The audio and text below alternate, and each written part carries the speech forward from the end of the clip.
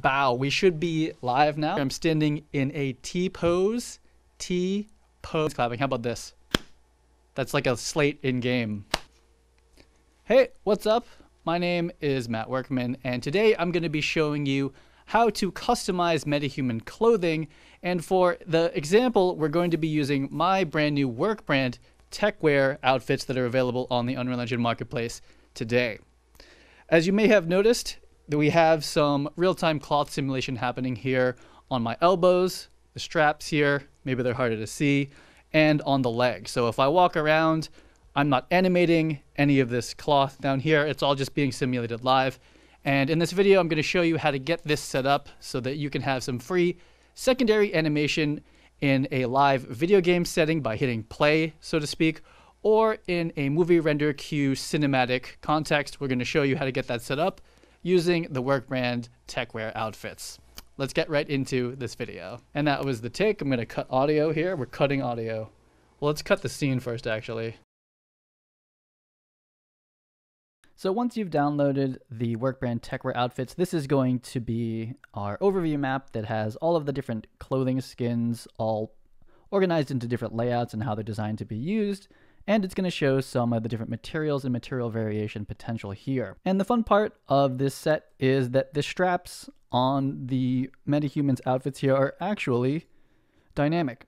So if you hit simulate, if you click on the mannequin itself, you can drag it back and forth and see that the physics is actually working on the cloth. So we'll shake these ones. For the male tall normal, it's only the kind of like straps on the sides, not the waist ones. And our goal in this video is to go over how to make your own material variations, so changing the colors on the outfits, and then, of course, how to assemble the outfits correctly onto the MetaHuman so that the animations work correctly, and so that we can get the chaos cloth moving. So step one is to configure a MetaHuman so that they can have all of the different Workbrand Techwear outfit clothing pieces included in their blueprint. Let's go to the content browser and we're going to go to our MetaHumans folder here. I have downloaded a male tall normal and female tall normal MetaHuman from the Creator app. And this is one that I've created already, but we're going to make one from scratch. So you're going to take your blueprint of your MetaHuman and you're going to right click and duplicate it. The name doesn't really matter. You can of course change it to what you want. So this is, for all intents and purposes, the exact same thing as a stock MetaHuman blueprint. Let's go ahead and put the LOD sync over at forced LOD. We're just going to go to 0, which is going to force the grooms and the high quality and compile that. So we don't have to do anything with the face, but if you look at what's given right now, we have our feet, which are the shoes, which you should pick out the shoes you want because this set doesn't come with shoes. You can use pretty much any of them, even the boots. The boots work really well with it. But we don't really care about the feet slot. We have a slot now for legs that's empty and torso. So the thing about this set, I'm going to put this over here, is that this outfit is made of a bunch of different parts, more parts than the stock blueprint is going to allow. So we're going to make a variation of this outfit. Now, if you look at this, this has a t-shirt, then a jacket, and then pants, and then straps. And not only that, these are separate straps, and on the back, these are separate straps. And this is all designed modularly like this so that you can decide which pieces you want. And you may not want chaos cloth, or maybe you don't want the top straps or the bottom straps, or these. You can take any of these off and use them individually or in different combinations, though it does require some setup if you want to use all of them. So if we go to the content browser and we look at our skeletal meshes that are available, we're going to look at the male tall normal. These are the physics assets. You don't have to deal with these ever. They're already preset up for you. But we have pants, then we have the straps that go on the pants.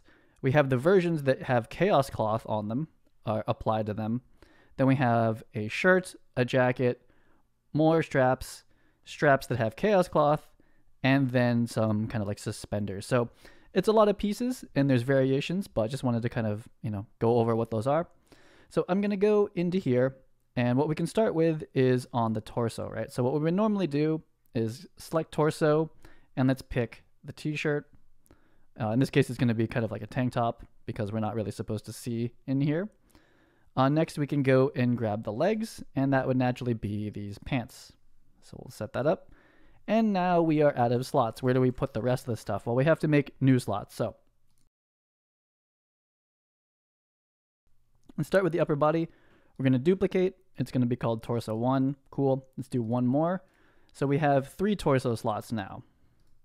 So for torso 1, we're going to choose the jacket like this. Click it. There it goes. Now you're seeing an issue, but we will fix that in just a second. And then next we're going to do our, let's choose these ones. These are the elbow straps that have chaos cloth, which is kind of the fun part of this. And we're going to put that in torso 2 like this. So we're going to have our shirt, our jacket, and our straps. However, they are not aligned yet. We will fix that momentarily. Next, same thing with our legs. So we're going to duplicate this again. We have legs 1 and duplicate it one more time. So we've added 4 new slots, essentially clothing slots to this. So leg 1, let's go switch this to the suspenders. We're going to just put everything on here. There they are. They're not in the right place yet, but they will be. And then we're going to choose our bottoms type 2 chaos, so we can have the chaos cloth running as well. And we're going to put that there. So you basically just need a skeletal mesh component per piece of the outfit. That's all. And I just wanted to show the order on how it's designed to go together. So you'll see that things are not synced. And if you were to play an animation on the MetaHuman right now, he would not move with the clothing, or the clothing wouldn't follow. So what we have to do is go to the construction script, and we need one of these enable master poses per new skeletal mesh component that we've added. So we just need 4. So I'm going to copy this a couple times. This is 2, 3, and 4. Making some space here. You can hold Control and left click just to move this. It's like slightly faster, maybe. And we're just going to connect these all together, left clicking. And we just want to grab all the new components that we've added. So that would be torso 1, 2, legs 1, 2. These are the new ones. And, you know, make this neat and tidy if you want to, but as long as each one gets plugged in, we are all set. So this is kind of a nasty layout, but should work now. So when we do this, if we hit compile, it's going to sync all of the clothing to the body is what's happening. And the head's actually doing the same thing, plus some other stuff, but as far as what we need to get done, that is it. So we're going to go to the new one that we made here. That's this version. We'll just drag it out, and you'll see it looks pretty much exactly like this, but that is a good thing. So we have configured a MetaHuman with some new slots, and we've put together this outfit here. But now let's go through the steps for changing the outfit and then making our own variation.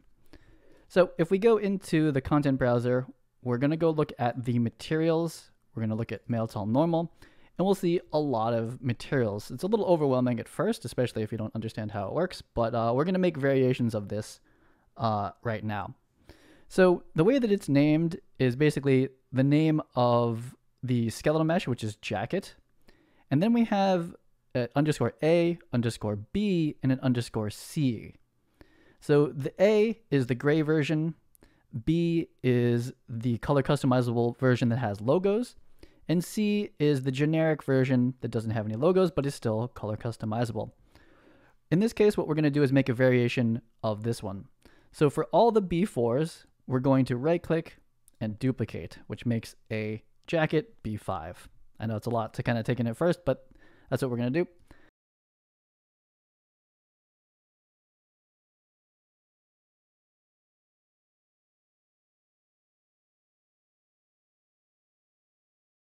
Going back, and we're going to have our pants accessories. So this is the downside of having lots and lots of modularity and customizability, is that we have a lot of things to actually fill out and customize. But there we go. So we have all of our new materials there. I'm going to Control-Shift-S to save all, and we're going to configure this. But first, we have to apply those new materials that we made to this right here. So I'm going to put this just off screen for now. And we're going to need to go down the list here. We're going to go to Torso, and we're going to change this shirt. We're going to click on the material, and we're going to find our B5 that we just made. So we're looking for the B5 of everything. We're going to go to legs. We're going to scroll down, bunch of variations I give you, B5. And we're just looking for the B5s, and they should show up in order because the marketplace makes you name them so that this kind of process isn't so bad. We're going into another B5 and another one and another one. And you'll see that we've basically duplicated the yellow version. So that's what it looks like right now. You can obviously go do the same thing to this material and make it yellow. We're going to go to legs and we're going to go to B5. So we basically have the yellow version set up right now, but we're going to go change that color to something else like blue. So now over here is the collection of our new materials. And the main things we're going to want to change are right here, these custom colors. This is all we need to manage. It's just spread out over a couple different things. So let's start with our jacket here, and we're going to change custom color B. I don't have a way of naming these for us. Here you just kind of need to click around and try to figure out what's what. So let's go for something a little different. I'm going to go for this kind of like neon green look here. And this is just me. I'm going to round this to 120, maybe 110. I like 110, okay? And what you can do is actually take this and throw it up here, so you don't have to keep typing that in if you find a color that you like. I think maybe the brightness is a little high, so bring it down a little bit, 0.9, 0.8, something like this is pretty good. And I do want to replace this one. Can you delete this? There it is, into the trash. Our slightly darker one is here now. So if we look at this other custom color here, we can kind of drag it around. We can see that this is the text for this outfit. So in this case, I'm just going to leave it full black. Again, you can change it to be whatever you want. Moving on to the jacket accessories, you'll just kind of have to find out what's what here. We'll drag this around. This is, again, the first slot is our text color, which we will leave black.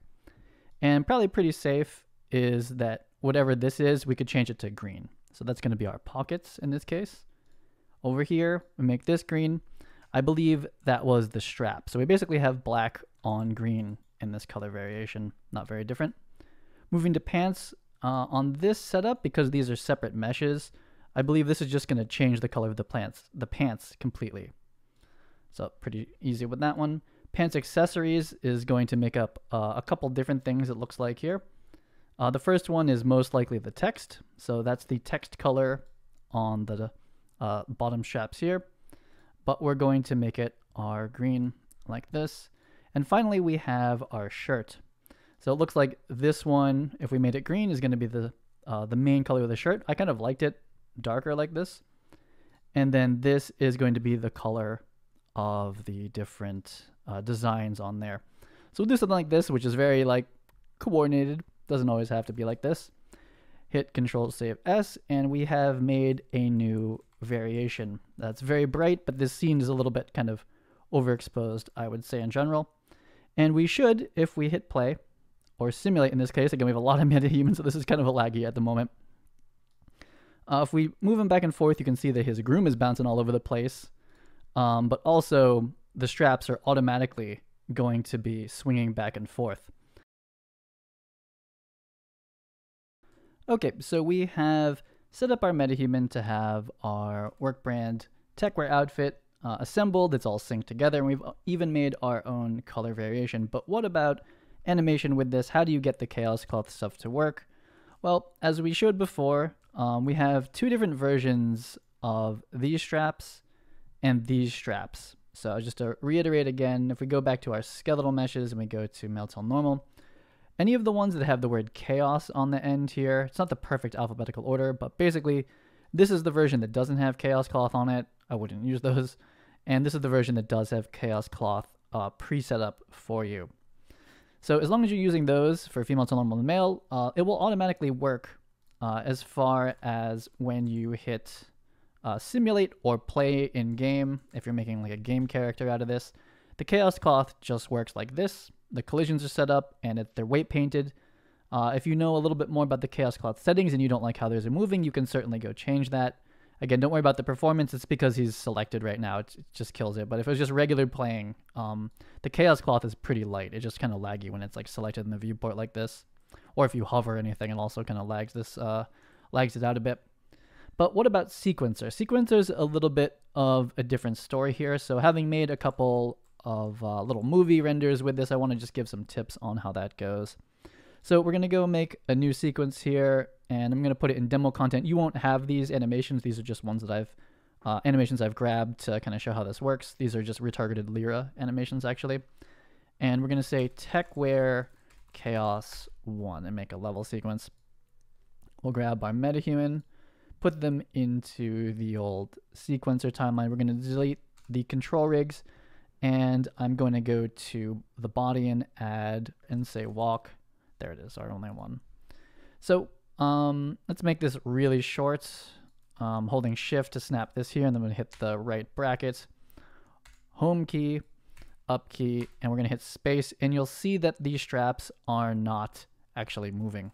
Okay, cool. So now we're looping, we're playing an animation, so at least the clothing is staying with our MetaHuman. Everything's working there, but there is no chaos cloth happening. So how do we actually turn that on? Well, the thing is, if you render this out right now, it's actually going to do the simulation correctly, but it's not that fun to not see that. But just so that you know, if you do a movie render queue right now, it will actually simulate. But how do you see it in the viewport is the next question, basically. To do this, there might be another way. This is the only way I know how to do it at the moment, is that if you go to your skeletal mesh that says chaos, these are the ones we're using. I'm going to open up both. So these two. You'll see that this one was already doing it. There might be another way to enable this. I don't know what it is. But what I do to make this work in sequencer in the preview here is to activate, deactivate, activate, deactivate, saving. And when we go back to the viewport, you can see that they're actually moving already. And then we hit play. So as far as getting a preview of what your cloth sim is going to look like, that's how you're going to turn that on. It is just a preview though, because it's going to, depending on your settings, start in a different place, move in a different way, but at least it's a preview of what the cloth physics will actually look like. Another tip is here, actually I don't think I have this on. I don't. Let me go enable our movie render queue here. I guess I can show that right here. We're going to go to movie render. Movie render queue, if you're doing passes and whatnot for Nuke, I don't do that, but we're going to go to cinematics movie render queue. So we're going to submit this one here. And so something important about this is that if you render this using any of the anti-aliasing settings that bumps up temporal sample count, that will not work. And let me know in the comments if there is a workflow to fix this. But it's the same thing with the hair. So if we override anti-aliasing and we say none, it's going to mean that you're going to need to turn this up to 8. And what's going to happen is for every frame, it's going to basically render 8 frames and kind of combine them together, more or less. At least that's my understanding. But if you do that, it's going to simulate the hair and the cloth on each one of those frames, and you end up getting insane looking cloth sims, and the hair looks really weird too. So if you're going for like super high-end rendering using temporal aliasing, or however you want to think about this, it actually doesn't work with Chaos Cloth or the grooms. So if you want to make renders at the moment, again, to my understanding, we need to just pick one of these ones that does not force this up, so your quality isn't as high. Again, in the comments, if you know how to do this in a better way, I am not like the expert on this, but from my testing, this is what I've sorted. We basically can't jump into really high quality motion blur or aliasing or anything like that that relies on temporal samples when it comes to using it in sequencer. So that wraps it up for this video. Thank you so much for watching. If you are interested in trying this out for yourself and testing out the new Workbrand Techwear clothing, again, they are available on the Unreal Engine Marketplace, and they're going to work right out of the box with your MetaHumans for whatever project that you are working on. This is my first time in a little while getting back in the MOCAP suit doing performance capture. I've been working really hard and try to get my clothing pipeline down, and I'm in a pretty good place with it. I do have a lot of tech upgrades I'm still looking to add into my clothing, like custom skeletons, custom control rigs, but now's about the time that I'm getting back into MOCAP, performance capture, VTubing maybe. Pretty exciting. I'll see you on the next video.